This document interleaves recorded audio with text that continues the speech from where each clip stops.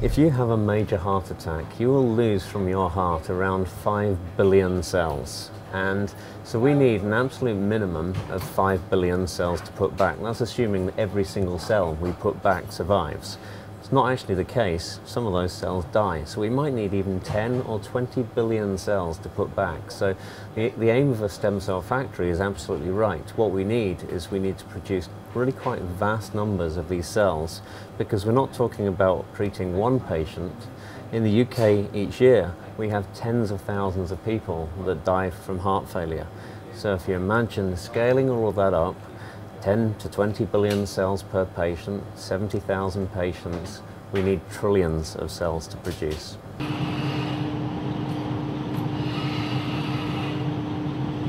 This is our automated stem cell platform. We use this for growing human embryonic stem cells and human-induced pluripotent stem cells. We grow them in many different formats, such as roboflasks and well plates, and we can use this to culture large numbers of stem cells in a fully defined, reproducible manner.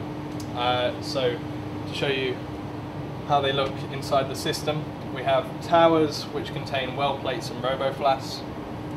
A roboflask is barcoded to keep track of what's in it. The surface area of this culture vessel is about 90 centimeters squared, and when the cells grow to confluence, there's approximately 25 million stem cells in this flask.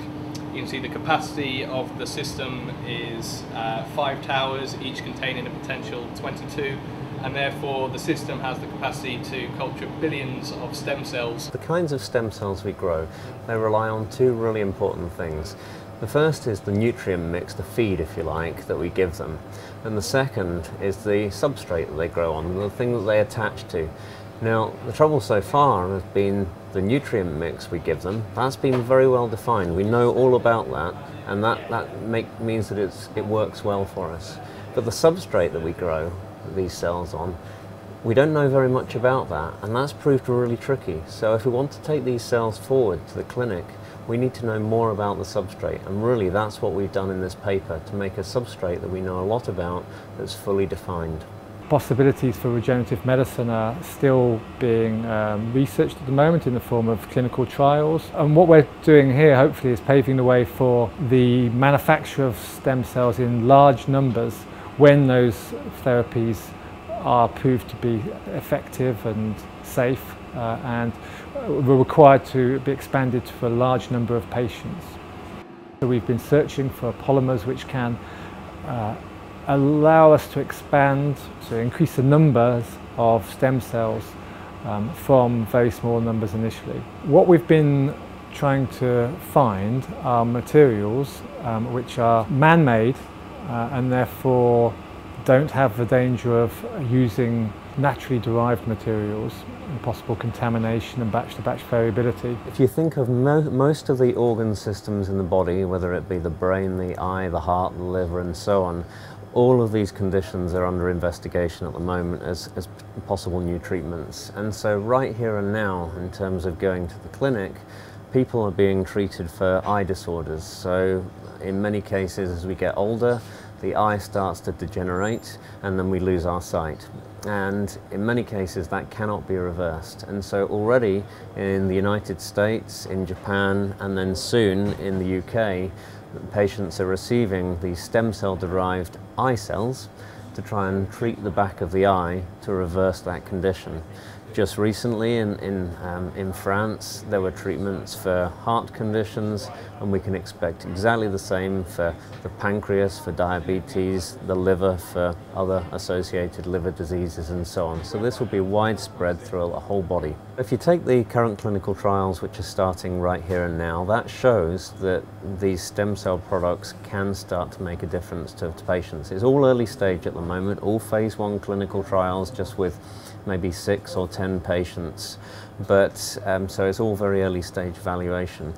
But I think that With this kind of product, if we can get it commercialized, then the next stage would be to get it validated by the regulators.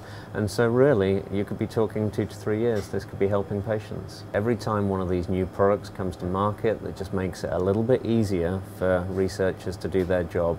Each time it accelerates the work. If you think about how the field has progressed, all of this started in 1998 with some pioneering work in North America. And the first 5, even 8 years of progress was very, very slow indeed. However, in these last 5 years, we've seen a snowball effect, and over the coming 5 years, you'll start to see a lot more treatments going into patients. And each one of these discoveries that we make is helping that process. That's why it's snowballing. Because it's all so early stage, we don't know how good these treatments are. There's been only one report so far that's come out, and really that was just a safety trial rather than seeing whether the treatment really worked. But even though it was just a safety trial, and this is the one that I was talking about before in the eye in North America, their publication showed that even at very low cell doses, there seemed to be some benefit to the patients. Now that was not expected because the doses that were being used were so low. They thought, well, we just need to test the safety of this before we start increasing the dose. This is like taking a very low dose of, say, ibuprofen. You wouldn't necessarily expect it to help your headache, but you just want to make sure that it's a safe drug. And that's what these researchers were doing. So we don't know yet. Apart from that one report, now we're into the phase 2 trials for the eye, phase 1 for the heart. Over the next 3 years, we'll find out a lot more.